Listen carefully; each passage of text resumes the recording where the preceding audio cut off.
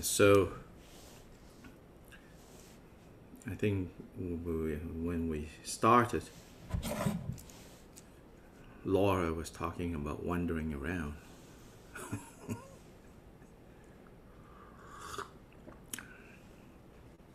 Well, the map that Antonio shared is a little sobering in terms of vaccination at the rate things are going. When, the world will see mostly vaccinated will be 2023.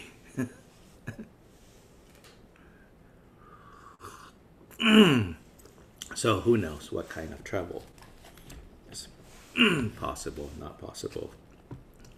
And anyway, FYI, at least on the fantasy level,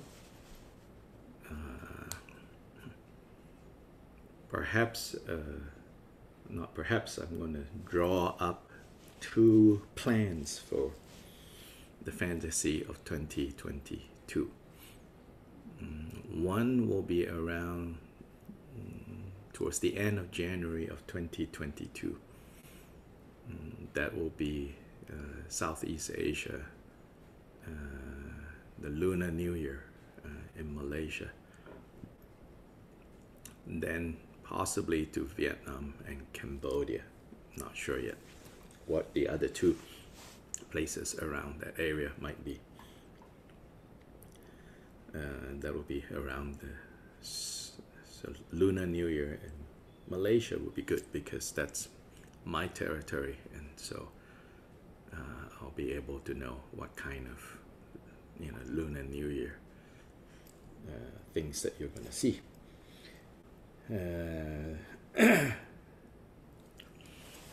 Then 2022 in the summer, June, July 2022 is Gongchik. I think I mentioned this before, so you can pencil into your calendar and expect to see like sign-ups open, if nothing else for fantasy. It feels good to sign up and say, ooh, and then we'll see what collective karma is going to look like.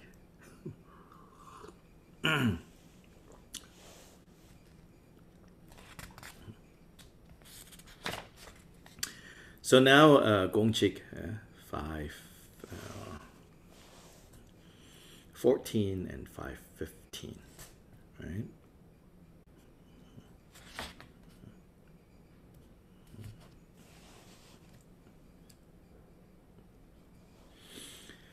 So we've completed 5:14 and 15. They basically say the same point. And then between the two, the first one is very famous, and many other Tibetan teachers would quote that quote.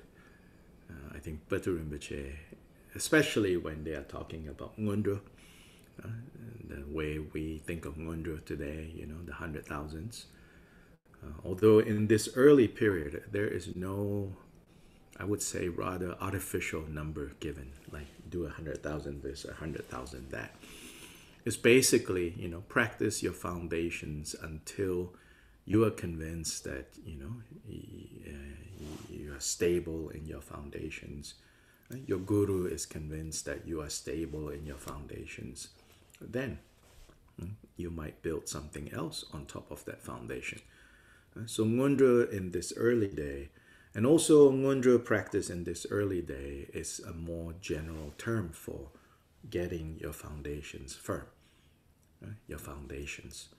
It doesn't necessarily refer to a set of fixed practices. The set of fixed practices really came later. In a way, in the absence of like a teacher that you can consult with, on the one hand, the absence of such teachers, easily accessible. That you have to understand, That's the issue. And then with increasing numbers of people wanting to do the practice, so you have a staffing issue, so to say. You have a staffing issue, as in not enough teachers to go around. So then, over time, systems of practice, more and more codified systems of practice came into use. Then before long, everybody who wants to do practice, wants to do retreat, put through the kind of the retreat machine, so to say, the retreat assembly line. Oh, you do this, then do this, then do this, then do this, 100,000, 100,000, 100,000, 100,000. There's no evidence of this in Gampopa's time. There's no evidence of this in Pamudrupa's time, Jiten Sumgön's time. Probably a few more generations after that also, no evidence of this approach. Instead, it's all very in response to the needs of who is being trained. Yeah. So then, when it says, 14. So literally it says, not literally, here it says, when what is profound for others is not profound for us, what is not profound for others is profound for us. So then we have to remember this, that Ngondro, in the sense of the more general sense of like foundation, that the foundation for our practice needs to be stable. Stabilizing that foundation, I can tell you, is a lifelong endeavor. In that sense, we are always never leaving this foundation. This foundation is, in the end, all the other details that come later is to stabilize the foundation. Just as the commentary for statement 15 says, in the context of the four empowerments, the three higher empowerments is just teasing out the full implications of the first empowerment. Likewise, in the three vows, the highest, the quote-unquote highest, Vajrayana Samaya, the Bodhisattva commitment, they are elaborations of the Hinayana, vows of individual liberation. The essence of individual liberation vows is called not harming. So that's the single key point, not harming. So it begins with not harming yourself.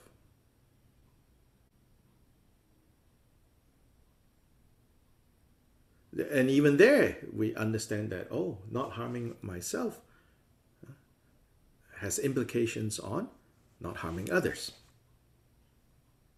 Not harming myself has implications on not harming others. In a sense, it looks as if it's saying, although it looks like, do not kill, do not steal, do not commit sexual misconduct, and these are like, not like harming others. But at first it's saying, look how it's not harming yourself.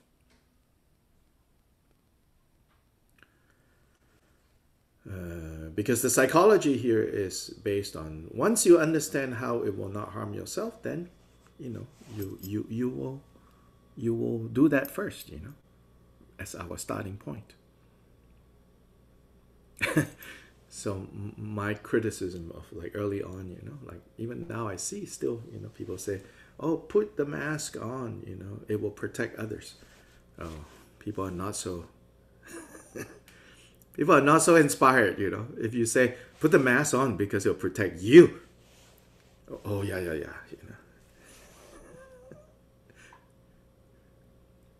Then as it turns out, the side effect is that, when you put your mask on thinking that it will protect you, the side effect is that it will protect others. Then when you mature to, it's more important to protect others. Then you have evolved to the bodhisattva understanding. But it's an elaboration of the basic understanding. Do not harm.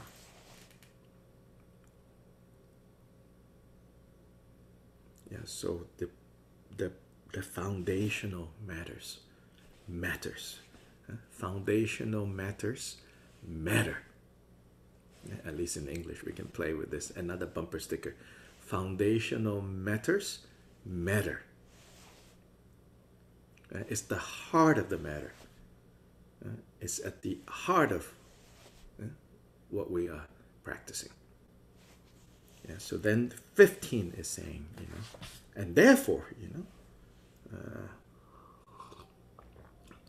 if you don't have this foundational matters, if you don't have the so-called non-profound instructions, you will never achieve Buddha through the so-called profound ones. Then, if we look at this issue from a more academic point of view, more historical point of view, then we can also learn certain things, because information on winds, drops, and channels, right? The subtle body, the psychic body, the Vajra body, the so-called Vajra body, because Jigten Sumgun defines Vajra body different from other people. Other people, Vajra body means that psychic body, the energetic body. Jigten Sumgun says, no, the Vajra body is the actual state of the body, which is sort of the Mahamudra understanding. Anyway.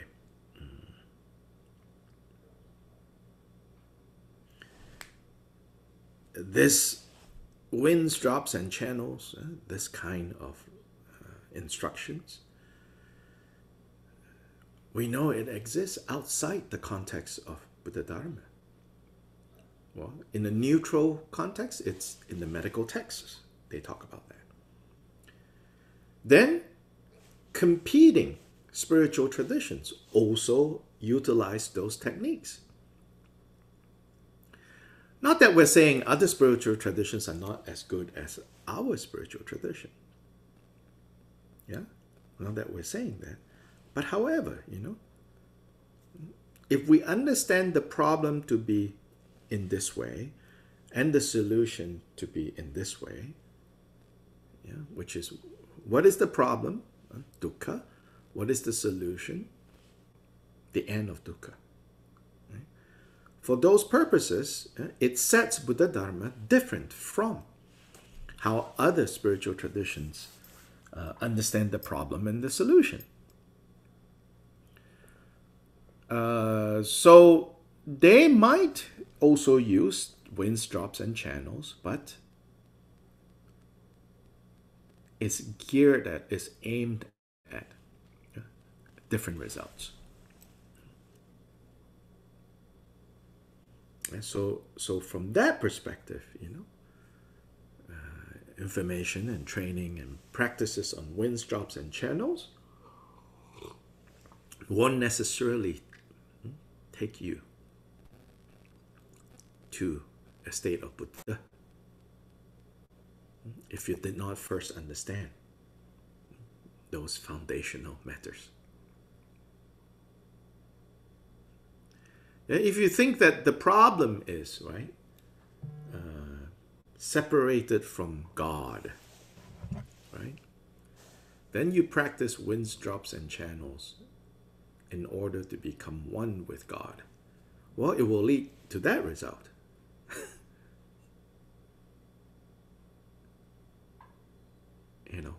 However you conceive of this God.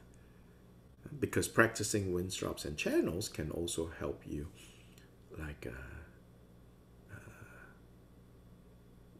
move energy away from the focus on this body and then take you to a godly experience.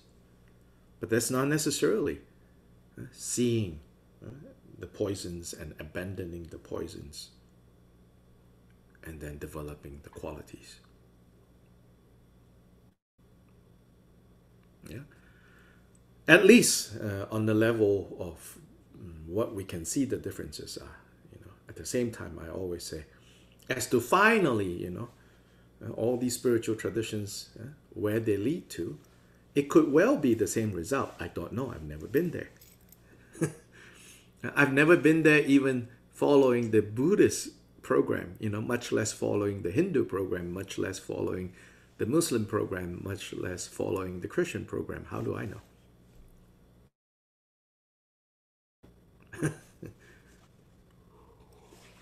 But at least on the relative level of how each spiritual tradition articulates, what is the problem and what is the solution, there are, important and meaningful differences. And I don't necessarily feel that, mixing all them together is good. Then it's like, especially those of you who are medical doctors will know, you cannot take, prescription from different doctors and mix it together, Unless you are trained as a doctor, then you can know, if there are counter effects of things and you can sort these things out. But majority of us don't have that ability. Now, of course, great masters, would always emphasize that in the end, it's the Buddha qualities. And that's also good, because we also don't want to go around, mine is right, mine is best, yours is not so good, Yeah. Anyway, I digress.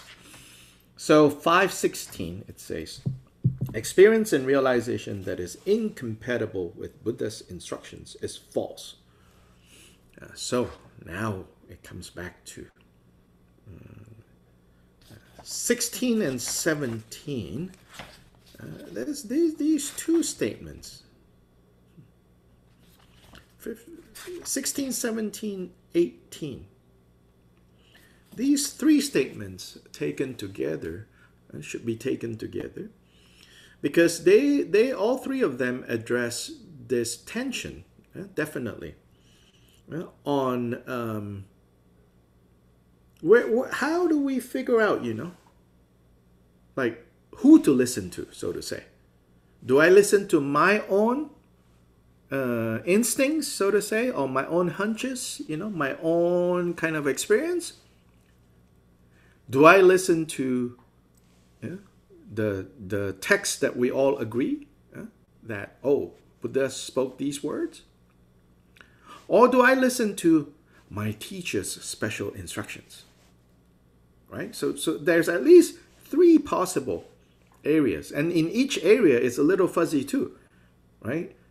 Because it's not so clear, right? Even like, say, my own experience. Well, how much of that my own experience is my own experience, and how much of that my own experience is based on what I've read and what I have heard, right?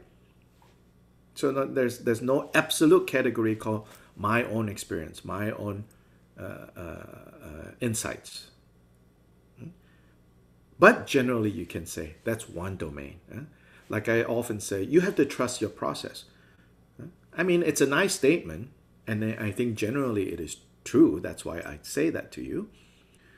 But if you go, you stand far enough, that advice is pretty good. But when you lean more into it, you're like, how much of this process should I trust? I'm sure some of you, whenever I said that, you're like, yeah, what can you, give me a thermometer, that I can stick into my own experience and know when it's too hot or when it's just the right degree, right? Or when we have statements like, we have to rely on the Buddha's teachings. It sounds good, and it is true, But then when you zoom into it, you're like, well, which ones are the Buddha's teachings and which ones are not, right? So if you talk to your friends who practice predominantly in the Pali tradition, they will say, oh, I don't know, this Mahayana stuff, that all came much later. Nothing to do with the historical Buddha. Yeah. Then if you talk to like the those who practice in the Zen or Chinese tradition or Japanese tradition, then they say, oh, I don't know, all this tantra stuff, it's kind of weird, you know. We don't really look at those things, right? So then it gets more complicated. Then there's the category of like, oh, your teacher's instructions, yeah? Especially in the Kagyu, there's a lot of emphasis on like the teacher's like pith instructions. And in fact, if you remember the story, it is said that Gampopa, after training for a long time in the Kadampa tradition, when he went to Milarepa, Milarepa said, what you have is insufficient.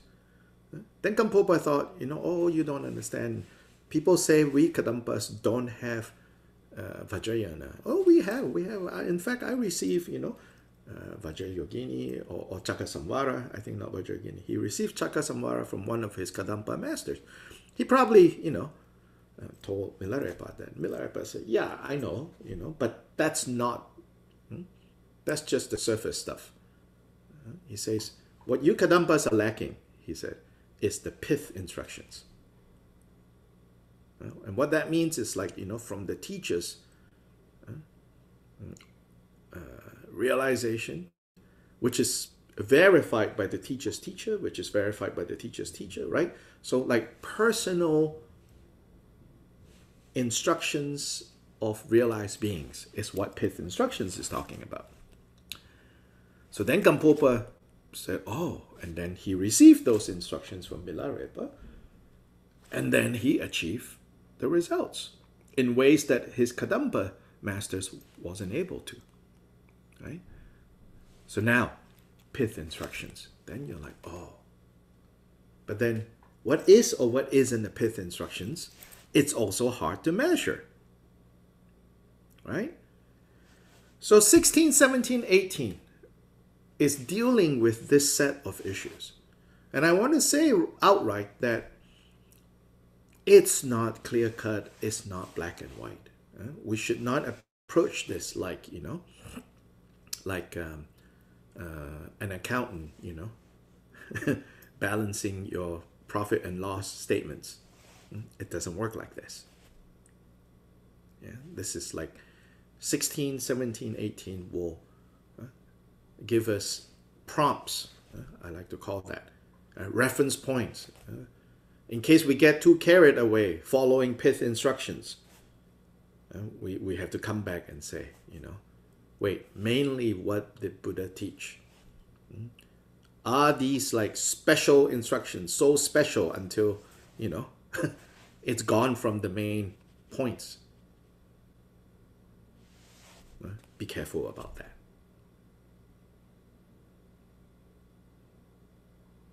Now, let's look at 16. Experience and realization that is incompatible with the Buddha's instructions is false. So these are two technical terms, experience and realization. We're not talking about how we use these words in English or in Spanish on a day-to-day basis. Here we're talking about in the context of the path, as in meditation practice, there are two types of what we could say experiences. One is called nyam, which is experiences, and one is called tokpa, which is realization. So particularly in Mahamudra, one set of experiences, nyam, are the experience of bliss, the experience of clarity, and the experience of non-thought. So in our concise fivefold practice, those words say, if you remember, it says, when the experiences of bliss, clarity, and non-thought dawns as primordial wisdom. That line. There is talking about experiences of bliss, experiences of clarity, sharpness of thought, and experiences of freedom from the tyranny of thoughts. Those are all experiences. When those experiences ripen into, go beyond themselves, because those experiences are actually the height of the three realms. The three realms is another way of dividing samsara. The sensual realm. So in the sensual realm, the experience of like pleasure or bliss is what predominantly beings are seeking. So right now we are seeking that experience of pleasure or bliss through means, through ways that ultimately bring more suffering. So you can do meditation practice that actually brings a type of bliss that is at the height of what the sensual realm can give you. But nonetheless, it's still part of samsara. So that's the experience of bliss. Then the experience of clarity belongs to the height of the second realm, which is called the realm of form. And their form is not talking about like our flesh and blood form. It's really talking about like pure forms. So these are like the higher God realms. There are the lower God realms, which is part of the part of the sensual realm. In fact, there are 6 levels of the gods that is part of the sensual, kama loka, the sensual realm. Then rupa loka is the realm of forms. Then, so at the height of the realm of forms is the experience of, clarity. Because there in the realm of form, the mind is so refined that it's clear and luminous. So it says that at the top of this realm, the gods are so bright, poetically. Their lights are so brilliant because the mind is so refined. But nonetheless, it's still samsara.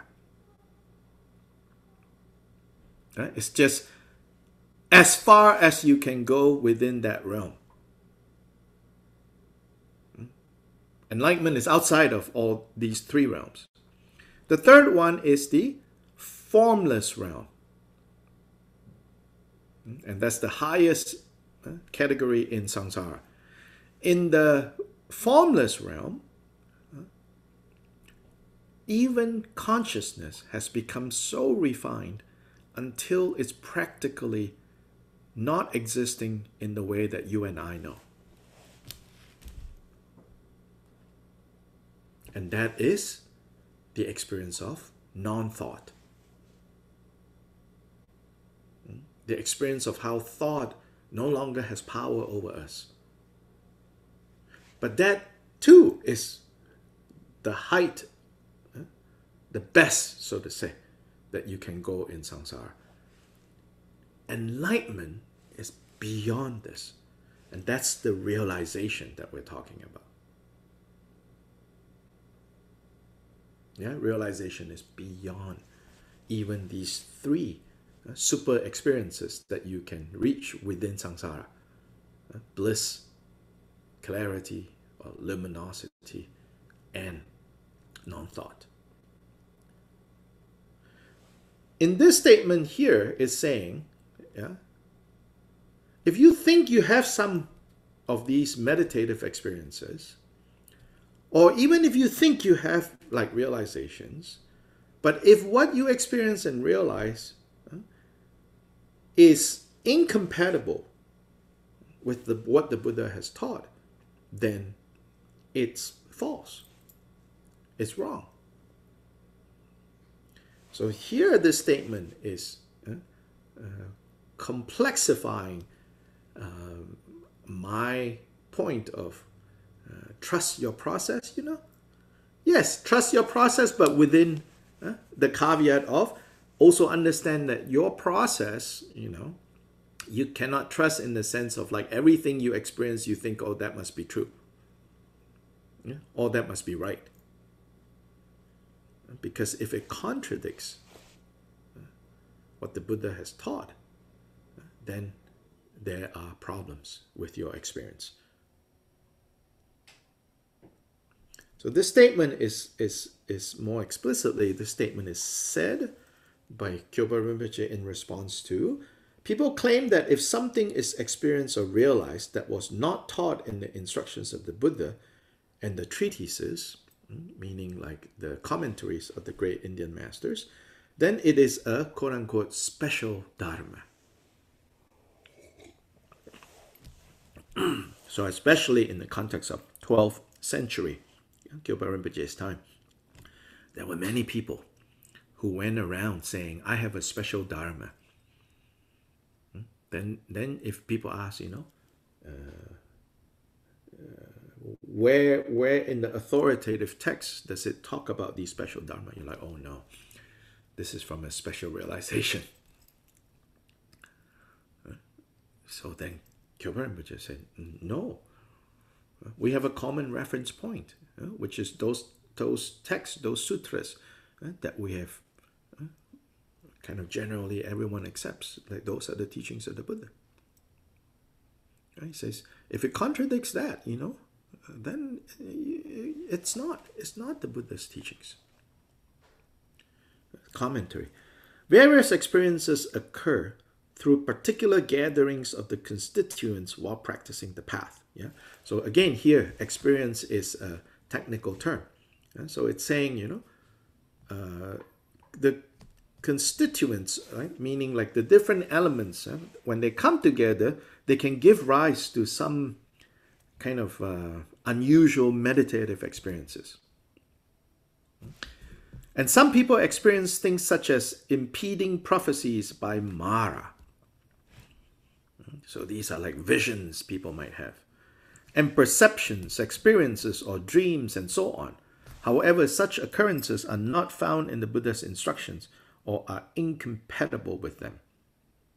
Such things are not found in the Buddha's instructions, are not elucidated by those scholars who comment on the Buddha's intention, and have not been experienced by earlier siddhas.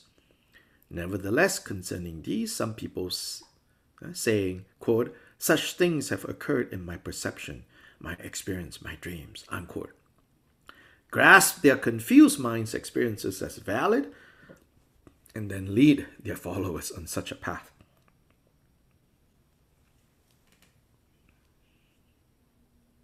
So these are like teachers who say, I have a special understanding.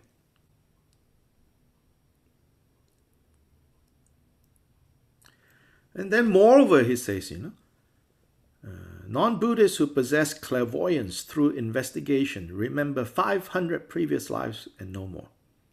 So even it's possible to practice training your mind outside the context of Buddhist practice, where you can, in fact, have access to 500 previous lifetimes.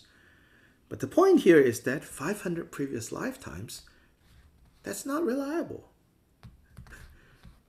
But you and I, if somebody says, oh, in your last life, oh, we get very excited, And it's like, big deal, you can see one lifetime. Big deal not in the sense of like, big deal, I can see 10 lifetimes. No, I cannot see any. But you telling me you can see my last life, if you really understand the Buddha's teachings, you're like, yeah, you can see one lifetime, but you don't know what's before that. And all the conditions, and before, and before, and before, and before. Thus saying that thereby they have determined the beginning of life, they hold the view of limits of the past. So some will say, oh, I can see 500 lifetimes, and that is where everybody started. But the saying here is like, no, it's just you cannot see beyond 501. So then you come up with the conclusion that there's a limit to past. Meaning, it all started 7 billion years ago. It says, no. It means your powers can only go as far back as 7 billion. Moreover, some say they perceive 500 future lives. And since they do not perceive more than that, they have thereby determined the end of life, holding the view of the limits of the future.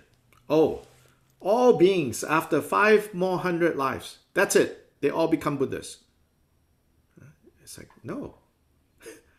It's just because your limit is seeing 500, All this and most of the wrong views, tenets, and experiences of the non-Buddhists are instances of practice faults of people who were previously Buddhists.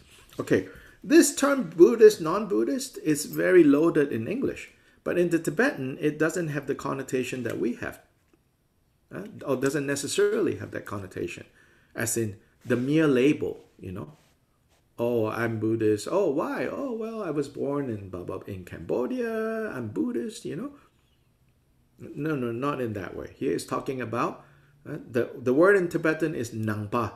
Nangpa are those who follow the Buddha's Dharma.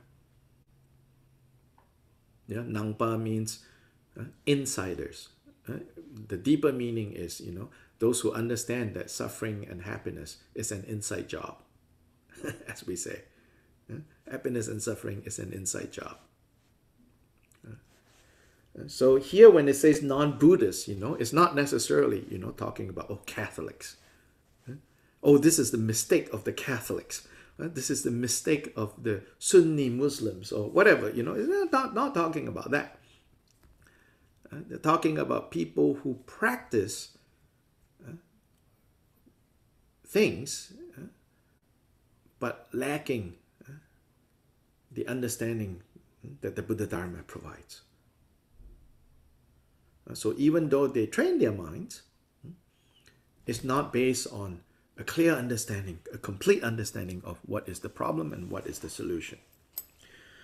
So the false experiences of great meditators have been perfectly taught as Mara's activity in the Mara chapter of the large, medium, and short Prajnaparamita Sutra, in the 9th section of the Ushnisha, and in the Jnana Vaipulya Sutra.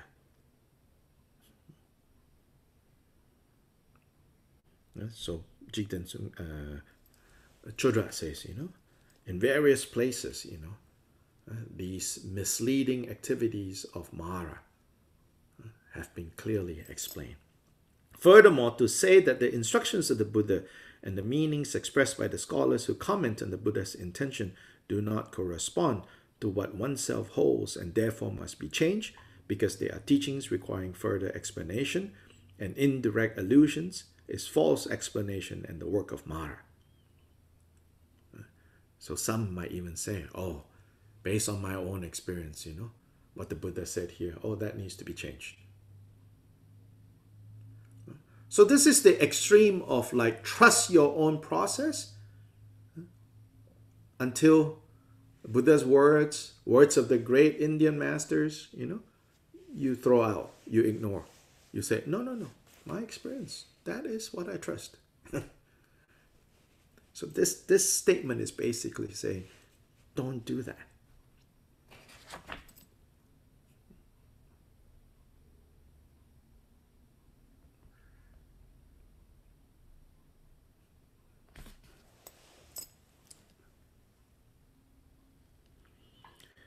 So Doje shut up. So this is to point out, this is not like some sort of sectarian chauvinism, we Buddhists are right, Doje shut up in the note says, even otherwise worthy disciples who practice the pure pith instructions in solitude with great effort sometimes have experiences and realizations that lead them astray. They deceive themselves thinking, I experienced and realized such marvelous meaning in my mental continuum. Such a good experience arises in me, unquote, and say that their experience and realization is therefore supremely profound.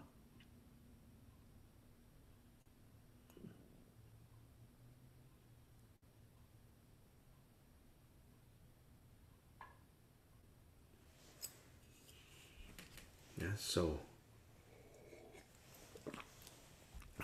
trusting your own process has to be taken and understood within the context of needing to always refer back to. what the Buddha has taught, how the great masters that came after the Buddha have further explained it. So, needing that reference point. Yeah. Statement 17. One must never contradict any of the intentions of the Buddha's instructions. So what does this mean? Well, this is a variation of the last statement, but let's look at the counter view. People claim that since one realizes the meaning that requires further interpretation and the definitive meaning differently, it is sufficient for the practice to accord with one of the respective aspects. So this is apparently, there are some people who says, generally, like Buddha's teachings, Buddha's words, right? So even in the sutras, right? There are statements that requires further interpretation. And then there are some statements that don't need further interpretation. It means what it says.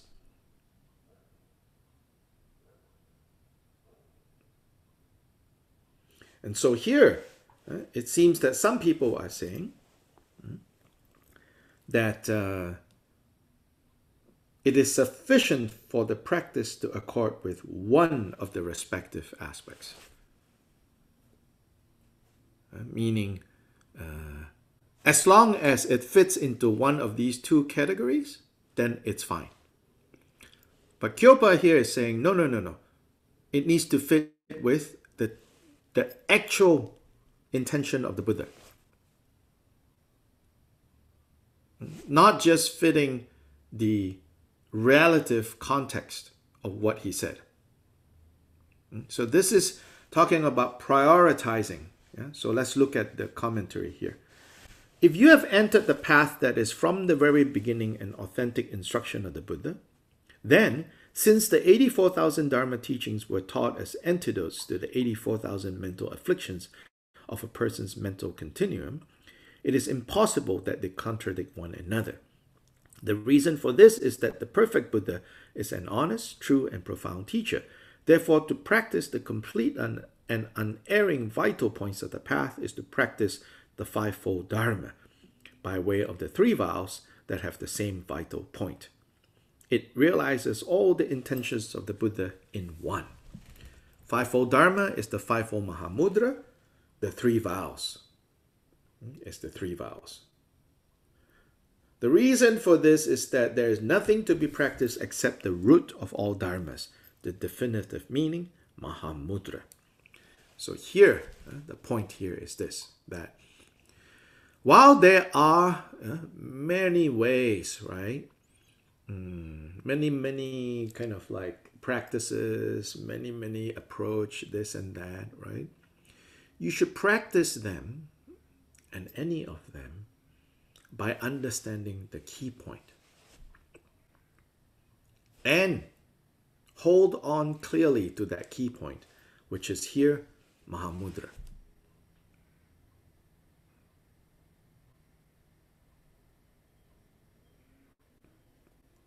And when you understand this key point, then there are no contradictions in the 84,000.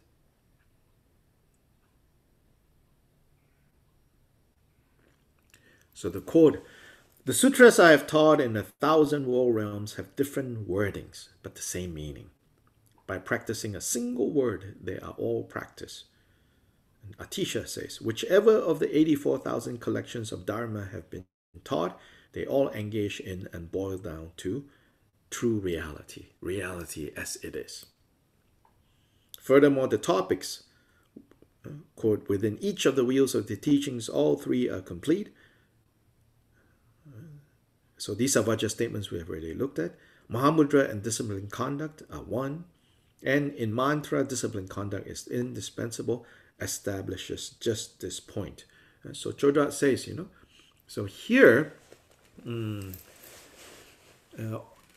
these differences that we find, right, within like the Buddha's instructions, Even if you look and you say, oh, well, over here it says, oh, use like seemingly, right? It says, oh, here use meat and alcohol as part of your practice. Oh, here it says don't do that. Then you might seem and think, oh, well, within the context of this, you can do this. Within the context of this, you cannot do that. Yeah, you might want to interpret the differences like that. This is the view of the other people, which says, as long as within that context, you say, oh, now I'm doing Vajrayana, so, all the afflictive emotions are okay. I said, Then you don't understand the Buddha's main point, here called his intention. Like what did he really mean? So what he really meant is, right, all the kleshas are afflicted, they cause suffering, and you have to abandon them. Once you understand that point, right, then even in statements that seemingly say, oh, anger is fine, you know how to interpret that statement.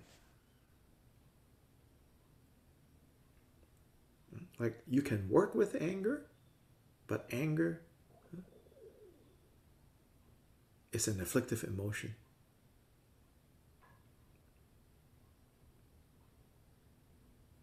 Right?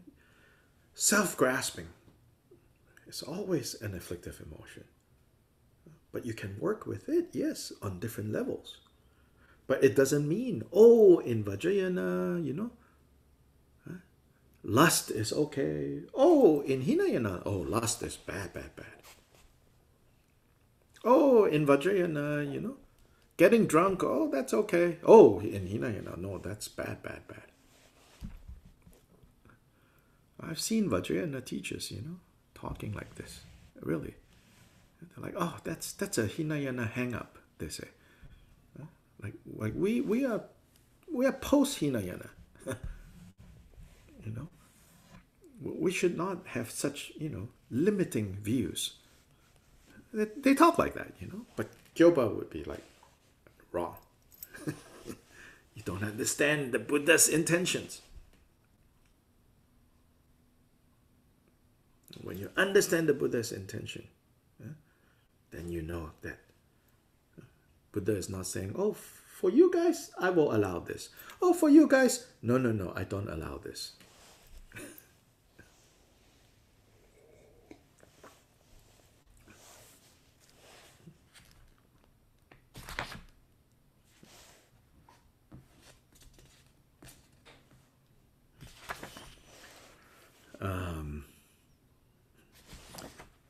The notes there on 17 is quite extensive. Sobish has brought up quite a bit, but I'm not going to go into that now. We might return to it. I want to look at 18 so that we have a more, I said 16, 17, 18 should be read together. 18, it ought not to be as the pith instructions. It ought to be as the Buddha's instructions. The translation may be a little awkward. It's like, it's basically saying,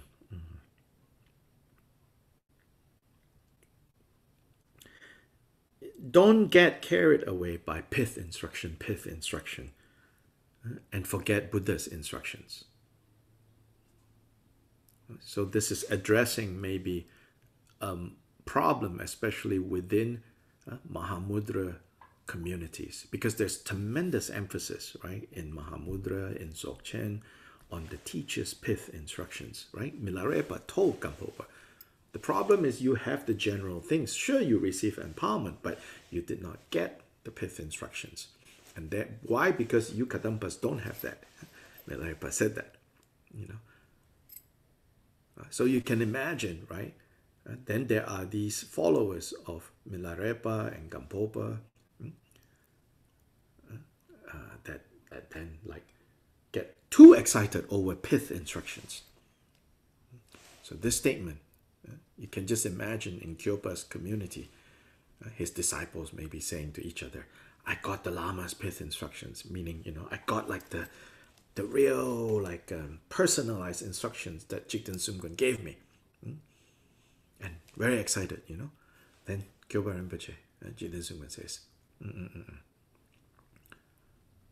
Buddha's instructions is most important.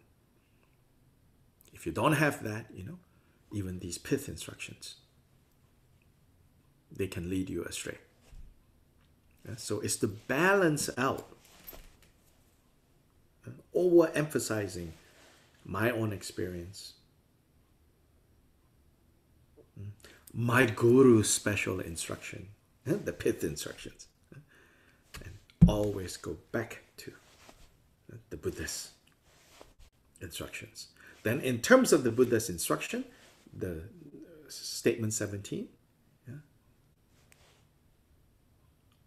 always remember what is his main point, what is his key instruction, what is that one dharma,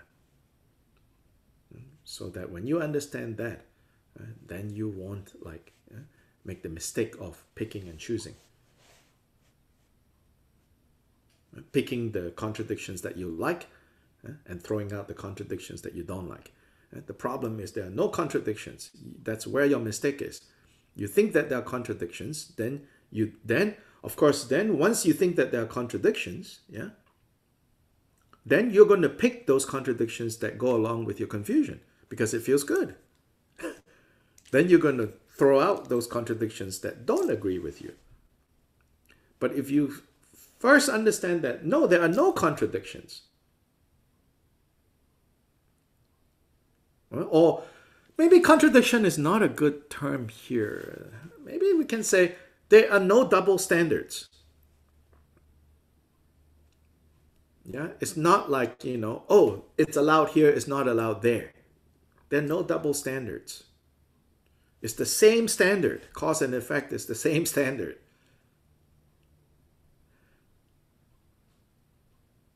So back to the, like the Captain Compassion, which we looked at quite a bit, right? In different contexts, right?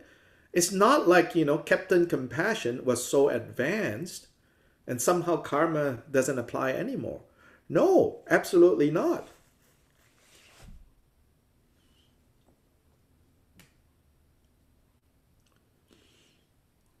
It only meant that, not only, it's a great thing, it meant that he has evolved to a point where even though there is suffering, he could handle it. For the sake of others, even though there is suffering, he could handle it. But compare his decision and his action to a higher bodhisattva or even to a Buddha, then it is unskillful to have to kill.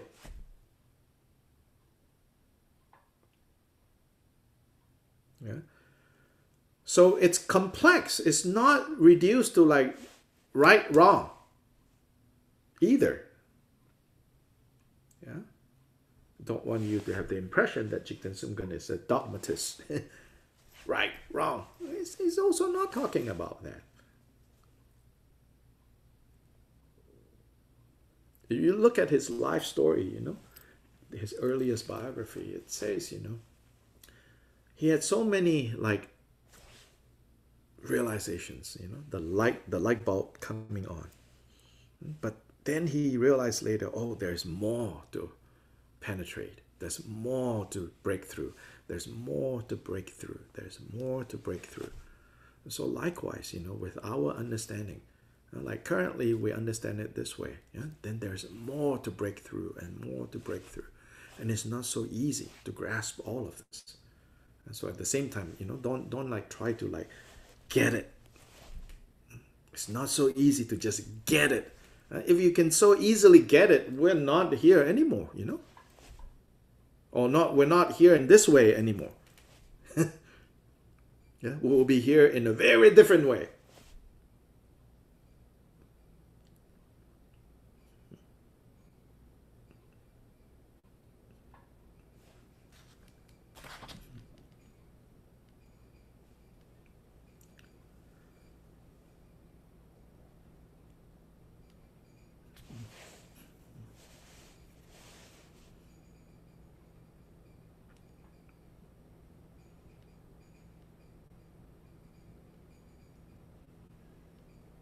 Yeah, so these are the three statements. I think Sobish's notes give us more kind of interesting context and explanations to consider, which we will go back to looking at those, especially for statement 17. There's a lot of more specific vocabulary. So I'm not going to go into those vocabulary today.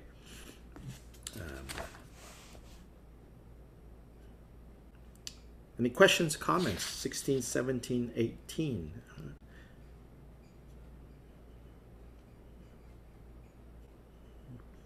So quickly, in the notes for 518, in the notes for the 518, it says, we may assume that the following arguments are also directed against pith instructions of a certain kind, namely those based on intellectual understanding or experience of ordinary biased beings. Here, ordinary beings certainly refers to a broad spectrum of people.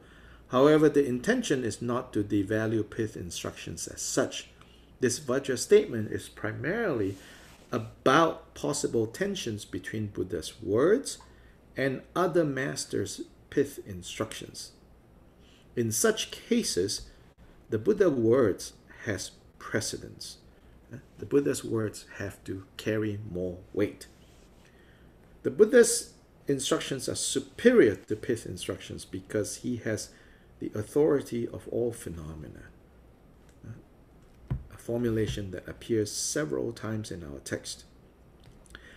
The commentators here define that authority as being without veils concerning all objects of knowledge, that is, omniscient. So therefore, what the Buddha taught, he taught based on him seeing everything. Whereas the great masters, even if they are more helpful to us directly, because, in theory, you could meet these individuals in a way that you cannot meet, Gautama, Shakyamuni in person. But as useful as what a teacher can, give you directly, meaning like tailor, right, the Buddha's principle into your circumstance. But that tailoring, if somehow it leads to like contradicting the Buddha's basic principle, then you should go back to the basic principle, is what it is saying.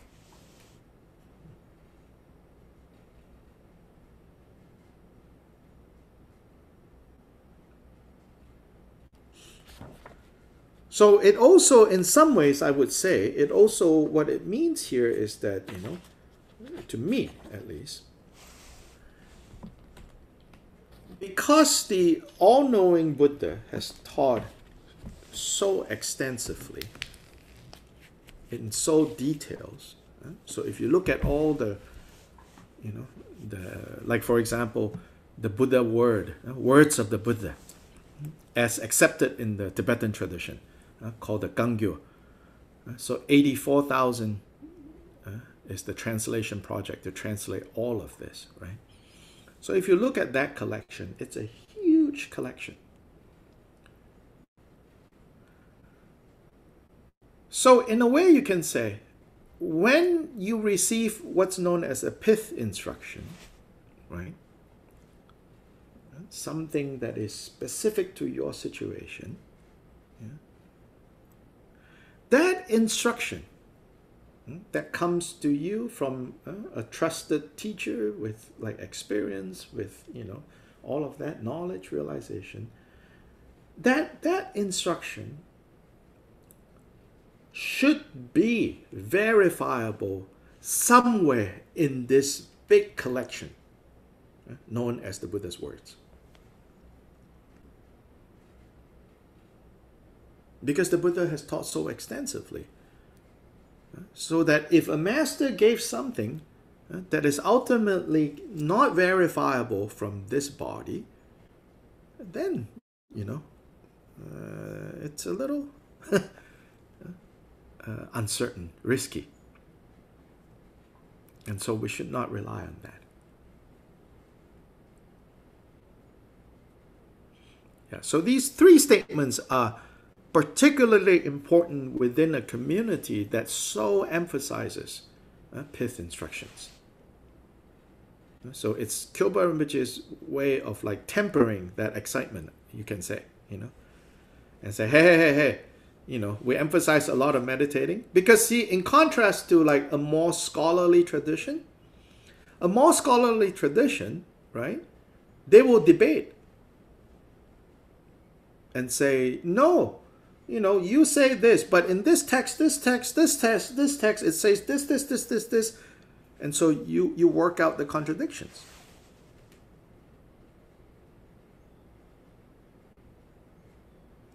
But in a meditative, contemplative tradition that emphasizes you're looking at your own mind, right? It's easy to get carried away when you're looking at your own mind. And then your confusion, you think, is your realization. And then you say, oh, I have realized something that is not in the text. Say, now be careful. As much as the contemplative tradition, sometimes you can say poo-poo, right? Downplays, right? Studying. Be careful. As much as the contemplative tradition, the forest tradition, for example, in Thailand, and the Kagyupa, early Kagyupas that rely on the master, be careful. It cannot contradict the established kind of what we know and accept. Oh, these are the Buddha's words, and these are the commentaries of the Indian masters. So that's the main point in these three statements here. It's particularly necessary for Kagyupa, meditative, contemplative traditions that don't emphasize a lot of studying. Those who emphasize a lot of studying, when you say, oh, the pith instructions say this is this, immediately they say, wait, no.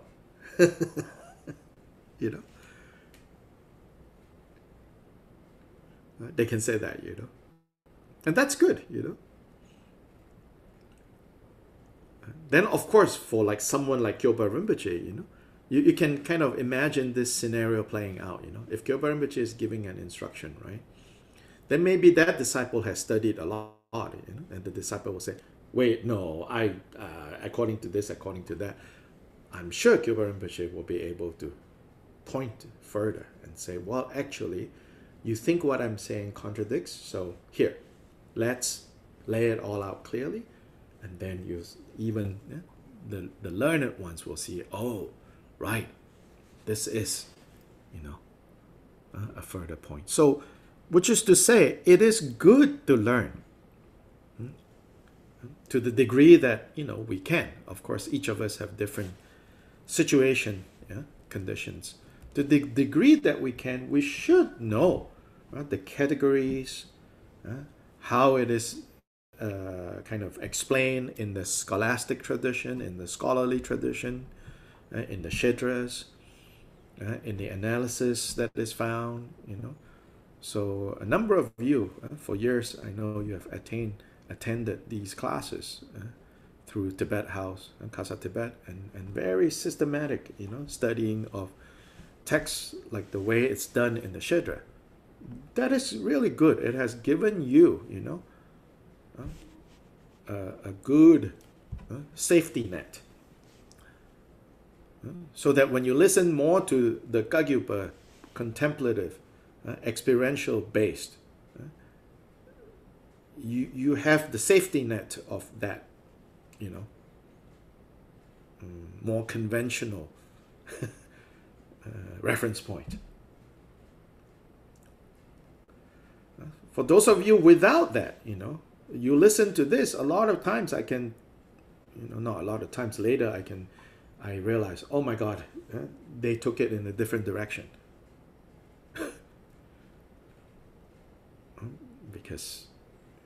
Because you didn't have, the more common reference point. You heard something, you took it to your confusion and you fed your confusion. Because the more contemplative ones are more evocative. So they can say things that, you think, oh, yes, yes, I understand. But if you lack, a common reference point, then it becomes kind of treacherous, dangerous. It's like walking on ice, If you know how to walk on ice, we call that skating. Oh, la, la, la, effortless. If you don't know how to walk on ice, we call that, falling and a lot of pain. Slipping.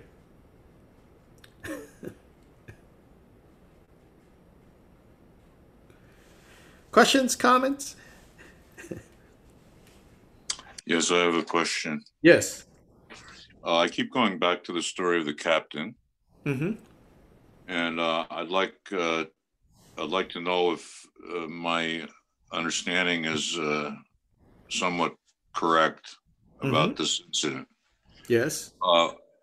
We can't label the act of the captain good or bad because both negative and positive karma were generated. He killed, which is contrary to the teaching. He did generate good karma because he saved all of the arhats. Bodhisattvas. The bodhisattvas, okay. But yes. both good karma and bad karma arose from that act. It cannot be labeled strictly one or the other. Yes. Okay. The captain gets the results both of the good karma and the bad karma. They both come. Yes. And if the captain were more skilled, he wouldn't have had to kill the assassin. He would have found a way to save the situation without killing. If he'd been a perfect Buddha, he might have been able to stop the assassin without killing him. Yes. Okay. And in the end, because of all this is consistent, the Buddha's teachings are superior to that of any other being. We can't. Okay. Thank you. Yes. Yes. Yeah. Then within that discussion, we also looked at the Bodhisattva Bhumis, and saying that the captain at that point was at the 6th Bhumi, I think, somewhere in one of the commentaries to one of the lines when they're talking about the Bhumis. That line about how at the 6th Bhumi, the core realization there is the realization of all phenomena as projections of mind. And therefore, from that perspective, if you want to look at it from how that is nonetheless, Captain Compassion's story is nonetheless a story to be told and to be understood and to learn, is to learn that at the level of 6th Bhumi, when he fully understood that all phenomena is mind, that made it possible for him to experience the hell realms due to ripening of karma. In that sense, he is no different from us. Yeah? Karma will ripen. But his realization that all experiences of a mind, in a way, also made it easier for him to experience the hell realms. That did not derail him. Otherwise, if you and I would drop into the hell realm for having done that, we would blame and regret that action and say, oh, I should have minded my own business. It's not my problem. This guy wants to kill everyone. Then we would have been derailed from our bodhisattva vow. But Captain Compassion, having achieved the 6th Bhumi, so yes, objectively, it's said that he was reborn in the hell realms, but subjectively, he had the understanding everything is mind, not just theoretical, not just intellectual, and therefore, the hell realms was experienced differently in a way. So that's part of also that story has so many sides to it. And from that point of view, you can say you cannot say it's good or you cannot say it's bad. But that story serves as very instructive on various aspects of the path that we need to understand. So in the end, for me, that story, I don't even need to think of it as actually the story of someone who happened in this way, but rather the story is a powerful way to understand all the different complex issues related to causality, related to emptiness, related to mind only, all of this.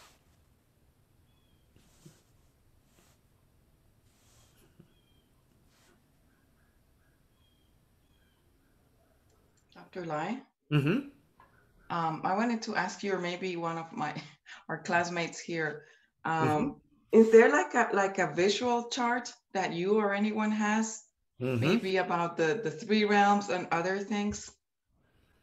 It's just What do you mean? like a chart. I know the book here and there has little charts, but just charts, like a visual aid that talks about like the three realms and the different categories, like a cheat sheet that just kind of has all of that together. Oh, you can look around and see what you find. I know, but I was wondering if anyone had it here, a good one that I would No, if recommend. you put the work in, and then you find it, it's like, oh, I will never forget. Okay. That I tell my students when they ask me for cheat sheets. Yeah, you come up with it, then you verify. And then in the process of verifying, it becomes clear. Okay. Thanks.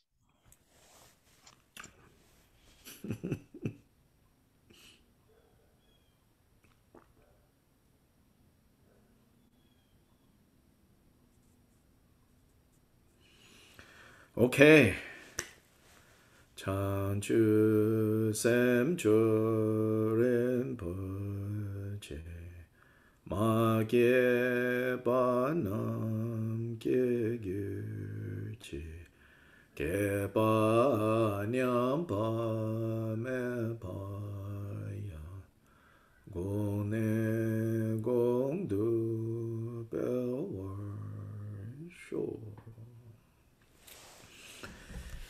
In one of my classes in graduate school with the famous, to some people right now, maybe not that many people know about him, Jeffrey Hopkins, one of the pioneer in the West in the study of Tibetan Buddhism, particularly Tibetan Buddhist seminary style, all the classifications and everything. In a class that I took with him in graduate school, he did precisely that. He will teach the different systems. And then he said, first assignment, create a chart that brings together all these systems. And we got graded on that. And he says, put together this system, this system, this system, this system. And so we worked on it. And as we worked on it, it becomes clear what we know or we don't know. And then we got graded on it.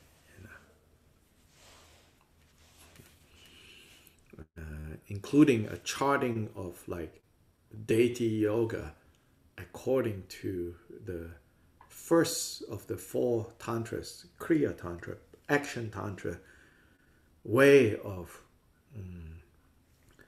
talking about the steps. The deity, inside the deity's heart, there is a deity. Inside the deity's heart, there's another deity. Then there's a deity in front. Inside of the deity's in front heart, there's another deity. All of that, he says, you chart it out, then bring to class, and then pass that chart around, and then, yeah, so.